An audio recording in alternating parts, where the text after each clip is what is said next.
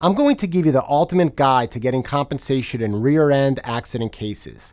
I've used these strategies to get millions of dollars in rear-end car accident collisions. You can use these strategies to maximize your payout in a rear-end accident case. I'm Florida personal injury attorney Justin Ziegler. The amount of compensation that you can get for a rear-end accident collision depends primarily on two factors. One is fault, and the other is the extent of your injury. For example, let's take Zach's case. Zach was a client of mine who was in an accident when he was in the back seat of a vehicle that rear-ended the car in front of him. This isn't a typical rear-end crash case because Zach was actually a passenger in the car that rear-ended the other car. However, nevertheless, the same principles apply. We settled Zach's case for $170,000. The reason why the settlement was so large because of the severity of his injury, which again is one of the two large factors in a rear-end accident case. He had a broken arm and he had a rod put into his arm. Specifically, he broke his humerus, which is the arm bone closest to your shoulder. Florida, unfortunately, does not require most drivers to have any bodily injury liability coverage. So someone like Zach can be very badly injured, but if the driver that was at fault for the crash has no insurance, Zach may get nothing. After all, if you sue someone who has no money to pay, you're likely going to get nothing. The time that it takes to settle a rear-end crash case primarily depends on the extent of your injury and the amount of insurance available. If your injury is very large and there's limited insurance, the case will likely settle very quickly. On the other hand, if your injuries are very serious and the insurance limits are very, very large, the case will not settle quickly because it's going to take time to treat. If you have hardware inserted into your body, doctors often want to wait a year or so to see if the hardware is doing fine in your body. I represented a gentleman who was driving an 18-wheeler when another 18-wheeler crashed into the back of his truck. The state trooper came to the scene and cited the driver who crashed into my client with a ticket for careless driving.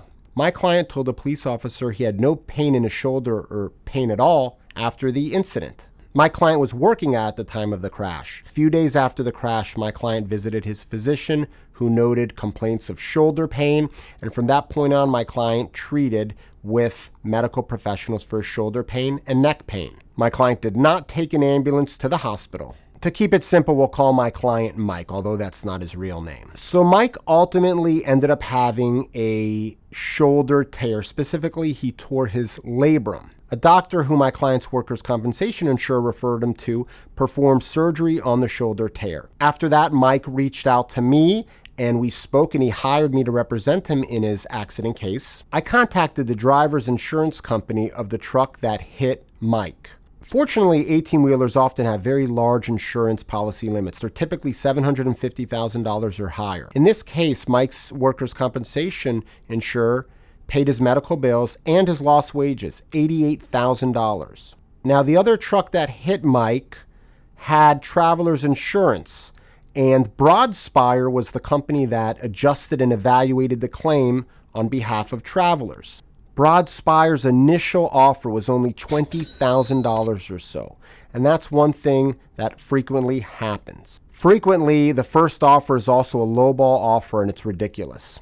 Ultimately, I was able to settle Mike's case for $210,000. I also made a claim against Mike's uninsured motorist insurer and argued that since the truck that hit him had what's called a self-insured retention, in other words, it was self-insured for the first certain amount, that they were uninsured for purposes of Florida's uninsured motorist law. So we were able to get another $10,000 from Progressive. So it was $200,000 paid by Travelers Insurance for the truck that hit Mike and $10,000 from Mike's uninsured motorist insurance on his own personal auto policy. Earlier on, I mentioned Zach's car accident. He was the gentleman who broke his arm bone and had surgery. In Zach's case, Zach's mother reached out to me because the rental car insurance company's bodily injury liability insurer had not made her an offer for Zach's injury. In that case, the opening offer in this rear-end crash was $125,000. Like most rear-end accident cases where you're badly injured, most of Zach's settlement was for pain and suffering.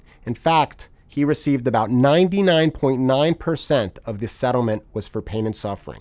Fortunately, he had Medicaid, which paid or had the medical providers write off most of his medical bills.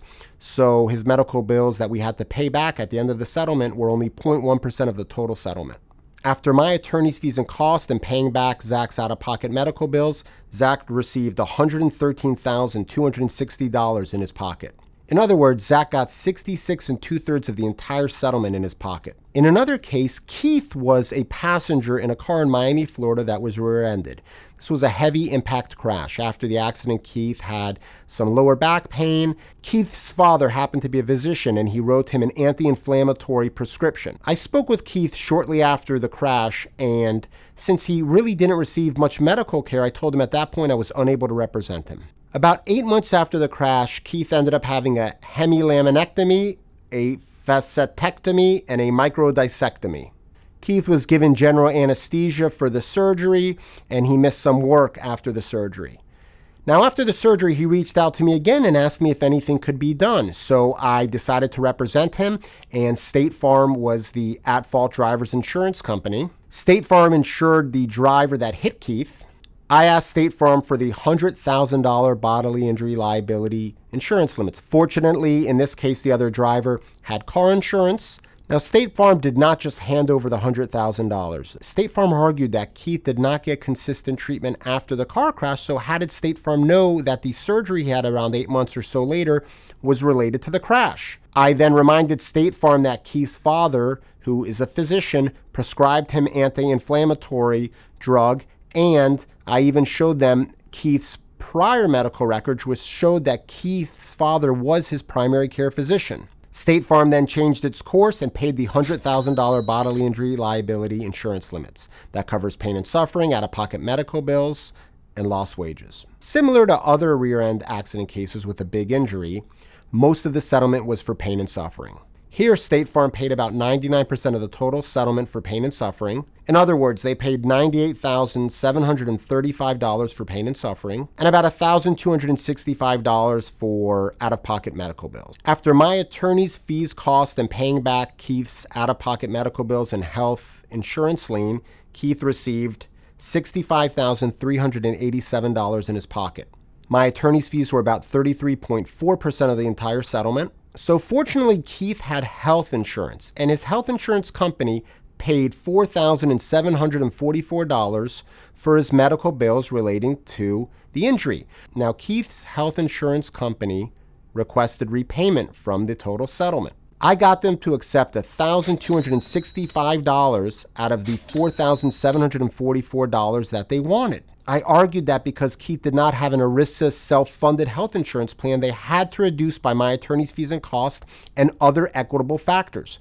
One of the other fair factors I argued that they had to reduce by was the fact that there was limited insurance available. And Keith's case is just one of the countless examples of past cases I've had where there is limited bodily injury liability insurance or uninsured motorist insurance coverage in a rear-end accident collision. The $100,000 settlement was about 79 times the final out-of-pocket medical bills and health insurance lien that I had to pay back for Keith. Here's a picture of Keith and I when he came to pick up his settlement check. He was ecstatic. If you're getting value out of this video, hit the like button. In another case, my client was driving a car when another car crashed into the rear of her car. My client had a procedure called a percutaneous discectomy.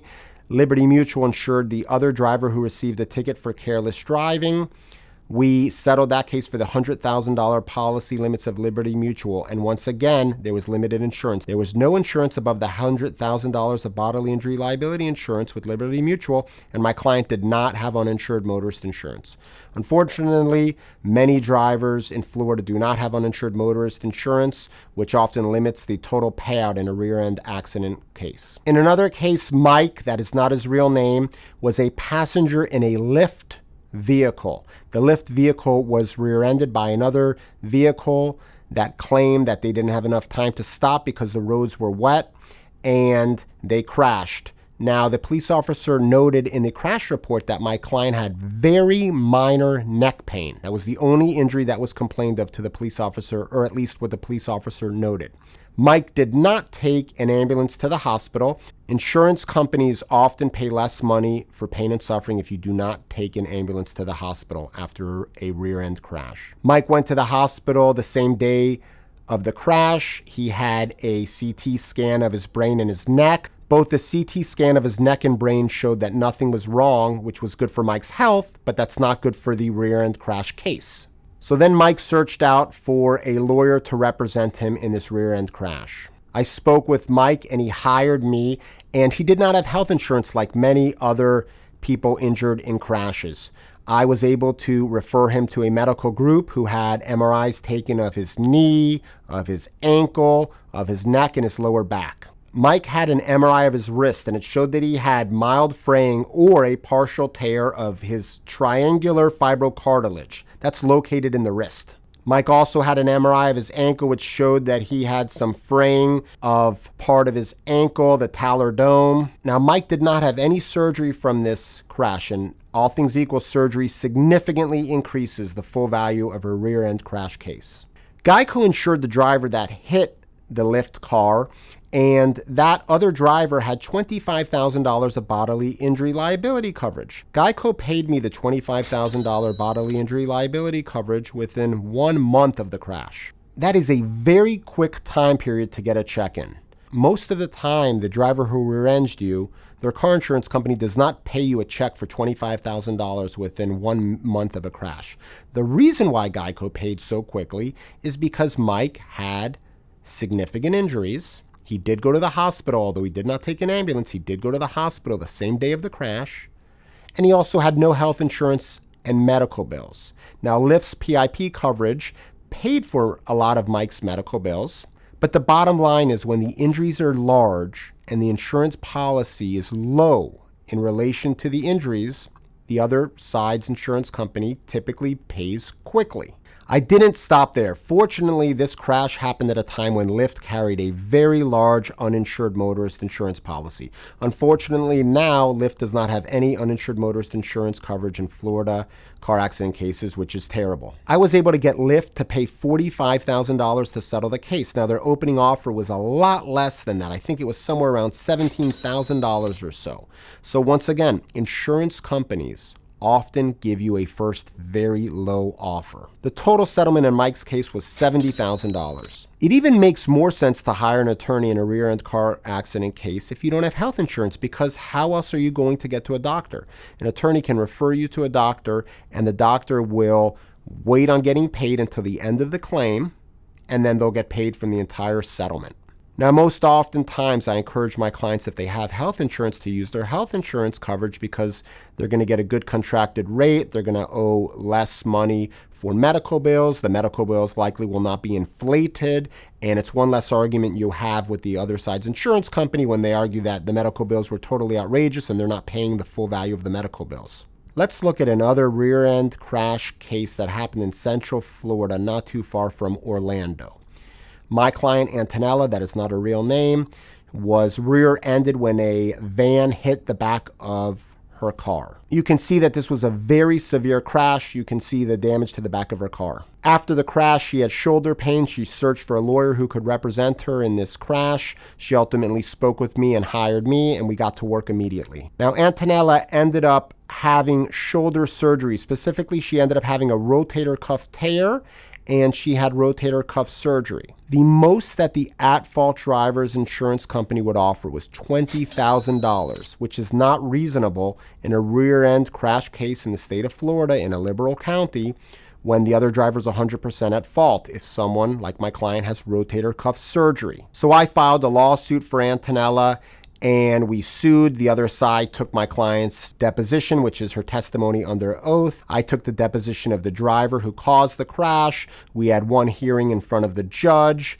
and then we settled the case for $65,000 after all those events occurred. What can be learned from Antonella's case is there are certain cases where you get a terrible insurance company, such as the one who was involved in this case who paid the $65,000 settlement. They've since gone out of business, and perhaps they've gone out of business for lowballing people and ultimately getting hit with large verdicts. Antonella's case is a perfect example of how some car insurance companies pay so much less than others. If in this same case, the other insurance company would have been Nationwide, Hartford, Hanover, USAA, they would have likely offered significantly more than $20,000 before a lawsuit.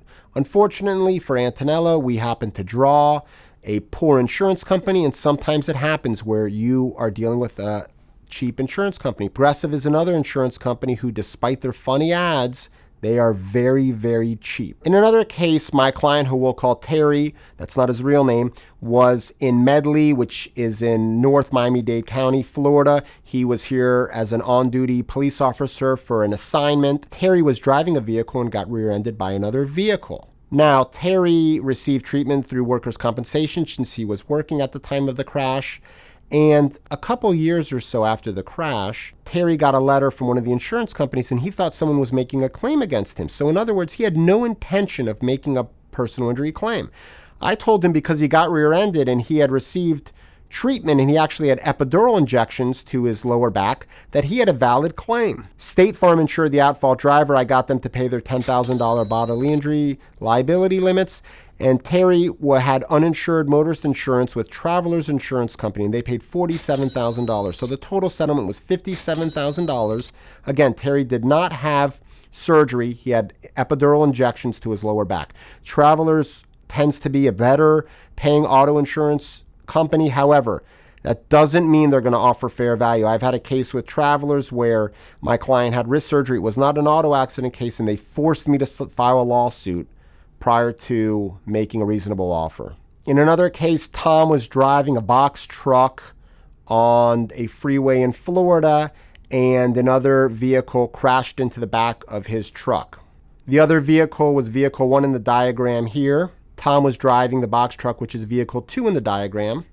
As you can see from the photo, this was a heavy impact crash. It split the back of the box truck. However, Tom did not take an ambulance to the hospital. In fact, he did not go to the hospital at all. His first treatment was 6 days after the rear end crash. Tom complained of pain in his neck, back, his elbows, and his doctor, his primary care physician, which was the first doctor that treated him after the crash, around 6 days after, noted that Tom had muscle spasms. As you can see here, Tom had an L3, L4 bulge and an L4, L5 disc bulge. I also claim that this crash worsened or aggravated the pre-existing chondromyalgia that Tom had in his knee. Even though Tom was driving a work vehicle, the PIP, which is Personal Injury Protection Insurance, which is mandatory in Florida, paid for the majority of Tom's medical bills. Tom was prescribed muscle relaxers and ibuprofen, which is Advil. We settled this case with the at-fault truck driver's insurance company for $28,000. In another case, Odalis was a passenger in a car in Hialeah, Florida, when another car crashed into the back of the car that Odalis was in. You can see the damage to Odalis's car. This was a significant crash. The other driver was insured by AAA Auto Club Insurance Company. An ambulance did take Odalis to the hospital, and there she had x-rays and CT scans. The CT scan of Odalis's brain and neck showed that nothing was wrong, which was good for her health. Odalis was not entitled to any personal injury protection coverage because she did not own a car. The car that she was in was uninsured, and she did not live with any relatives that owned the car. Odalis had a $16,500 hospital bill. Odalis also did not have health insurance. AAA insurance, like I said, insured the other driver's vehicle. There were 3 occupants of the vehicle that Odalis was in. I represented Odalis and the driver of the car that she was in, and AAA insurance company, the other driver's insurance company, made the decision to pay the $50,000 limits within a month of the crash. I put significant pressure on AAA to pay the limits as quickly as possible. You can see the settlement check for $25,000 from Auto Club South Insurance Company, which is AAA. Why did AAA pay the $25,000 insurance limit so quickly to us? 4 reasons. 1, this was a very heavy impact crash. All things equal, car insurance companies pay a lot more in rear-end crashes if there's heavy damage to the vehicles involved. 2, Odalis went to the hospital. 3, AAA is a decent insurance company, or at least they were at the time of the crash. And 4, there were 3 occupants in Odalis's vehicle. So AAA knew that there was the potential of 3 different people making claims for the $50,000 bodily injury liability coverage. I was also able to get $25,000 limits for the driver of the car that Odalis was in and those were the maximum limits we could get. Neither Odalis or the driver of the car that she was in had uninsured motorist insurance. Now, rear-end accidents are just one type of car crash cases. There's tons of other cases that you can get injured in, and there's many, many other strategies to maximize the value of a personal injury case. If you're interested in learning how to maximize the value of your personal injury case, watch this video here.